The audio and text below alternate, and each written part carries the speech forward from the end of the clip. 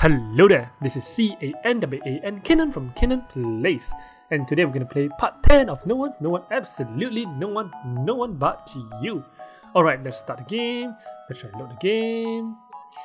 Alright, it's a bit cloudy today. The weather has changed quite a bit since I arrived here. I've been here for almost 2 months now, but I'm still not used to everything. It's like the bridge, for example. I like to go by there in order to see China, but with those nightmares of mine, I just can't do that. Should I swing by there today? Yes, we should go to the bridge to talk to our ghostly friend China. Yeah, I'll go by the bridge. I can't keep running from my dreams forever. Alright, I walked over the bridge and started to watch the water flow. Next to the river was China, who was sitting right beside it. I resisted the urge to call out to her and instead watched on as she sat there, feeling the rushing river water running between her fingers. I don't know what is it, but I have this weird feeling inside of me. It's almost like I've seen this before. China looked over at the bridge and noticed me standing there. She waved at me and started walking towards me. Hey there, China. Good morning, Heidi. How long have you been here? Telling China that I'm standing here, watching her might not be the best course of action. Nope, I just got here. I see. Wow, what is it? I don't know, something feels off about you today. Crap, did she see through my lie that easily? Oh really? I'm wondering what might that be? The finals are almost here, so I guess that stressed me out a little bit. Have you started preparing for them? Oh, the finals, yeah, of course. She doesn't know about the final, right? That's quite weird. Ghost doesn't know about final. Ghost doesn't need to study. I figured as much. Yesterday, I had this little study group with 2 girls from my class, but it didn't go all that as I expected. Huh? What do you mean?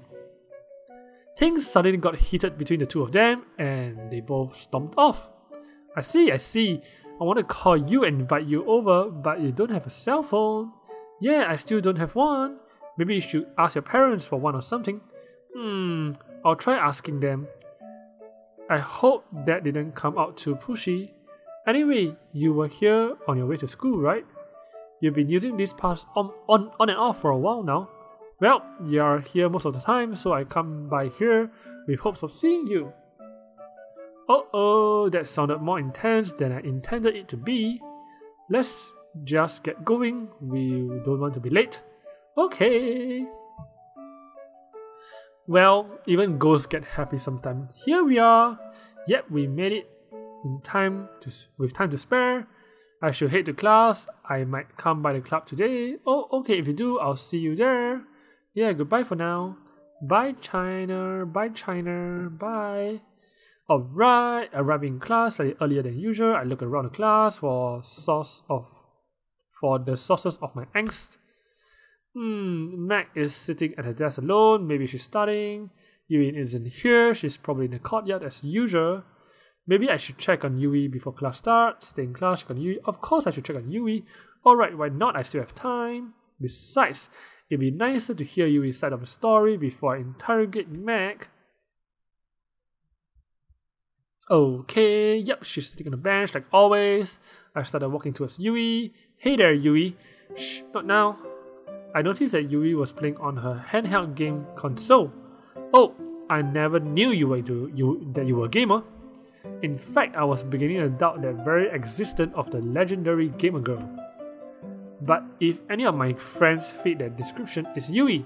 She looks entirely focused on the game as though I'm not even here. God damn, I was so close to getting a perfect score. I looked at the screen and tried to figure out which game Yui was playing. Temple Paradise, hey, you know it? Yeah, I'm not the best at reading games though.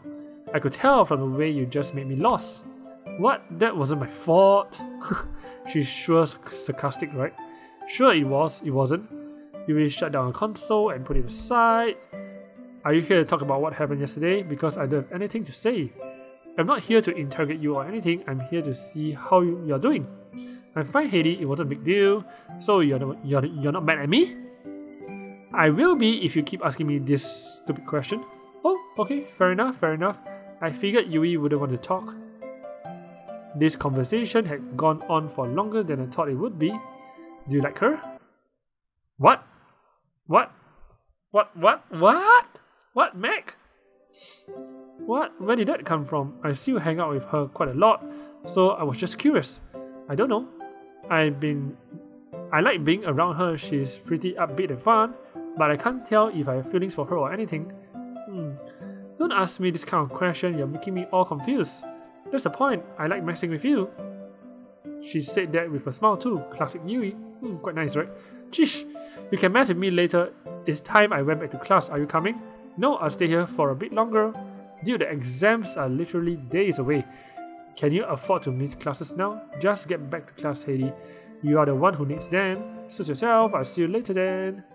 I waved goodbye to Yui and walked to class. Alright, we're in class now. Break time rolled over and Meg was still at the desk, vigilantly writing notes off the board. Damn, that was a lot of information. I can't believe all of this would be the exams. I got most of it down, but the teacher rubbed off most of it before I had a chance. Sign my efforts are getting me nowhere.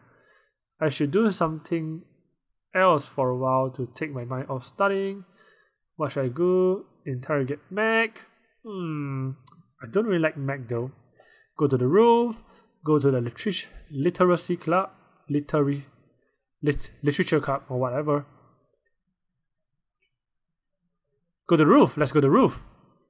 Why not? It feels like I haven't spent much time with Shiro lately. Ghost busting together was fun, but she wasn't able to join our study group, and we often miss each other at school. Alright, we are with Shiro now. As I walked up towards the roof, I saw the two lovebirds sitting next to each other. And the other side was Shiro, playing her guitar and singing. It was never meant to be this way. I never wanted to leave. I always say I don't want to stay, but do I even believe? The sunny days, the empty streets, forever stay the same. It all repeats all over again. They're just a silly game. I was sitting and asked myself, what does it even mean? Is there really more than this to life, or can it be just me? Just then, Shiro looked up because the song was over. I walked over and sat next to Shiro. That song was a bit too deep. If you ask me, do you write this? It's just a random song I came up with. Really, I thought it was great. Hey, thanks. Romeo and Juliet really seem to enjoy it. Your voice is pretty amazing. It's nothing special. I'm sure you have a good singing voice too. Oh, let's test the theory. Play me something. Alright. Shiro started playing the guitar. Yes, I can work with that. Let's go. Shiro, why did you eat my chips? Shiro, stop. Hey, why are you laughing? Where the heck did those lyrics come from? I couldn't help myself. Haha. Oh, from a really cool TV show, of course. And they are meant to be taken seriously. Oh, I'm sorry. Okay, let's try again. Nope, you just blew your chance to hear my voice. My obviously idolite voice. That's not fair. I've already had my share of being made fun of by those two lovebirds right there. Fine then, my goal in life is now to make you sing again, so there. You're pretty persistent, aren't you? Not only when it comes to the important things in life. Hey, that sure is an interesting life you live. I stood up. We should head back to class now, we don't want to be late. I offered Shiro my hand to help her up. Oh, I see you have my name written on your hand. Oh, this I wrote in class while spacing out. It became a habit, I guess. Haha. She will grab my hand and I put her up. Ready to go? It's quite scary, right? Having someone write your name on their hand or something like that. Oh yeah. You this stalker scary guy. By the time the school had ended for the day, I had exhausted every fiber of my being. Writing down notes, worrying about Yui and Meg, and stressing out about exam all at once was taking its tolls. As a result, by the time I had written down all the notes for today, I was literally the last student to go home. Hey mom! Hey Haley, you're home early today. Really, I'm pretty sure I was the very last student to leave school. I guess it must be because I came straight home for once. You didn't go out with your friends today? I thought I'll just spend the evening in my room, catching up on some sleep. The others are probably preparing for the exams anyway. You should do the same, you know. Yeah, I will. But the only thing on my mind right now is food. All of the studying has made me starve. The studying you haven't been doing, you mean? Either way, you're right on time. Dinner will be ready in 5 minutes. Go wash up, then join me in the kitchen. Okay. Alright, after eating dinner with mother, I returned to my bedroom. I promised I would study, but the second my head hit the pillow. My body had other ideas. I don't know why I'm so tired today. Is the schoolwork getting to me?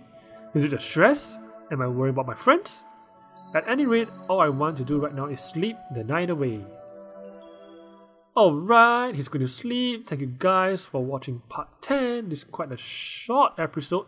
So I'll see you at part 11 of No One, Absolutely No One But You. Well, thank you for watching. I'll see you next time. Bye. Whoa. Did you get scared? Well, subscribe to my channel and I promise you'll never get scared again. Or watch more videos and you will be able to find your peace in life.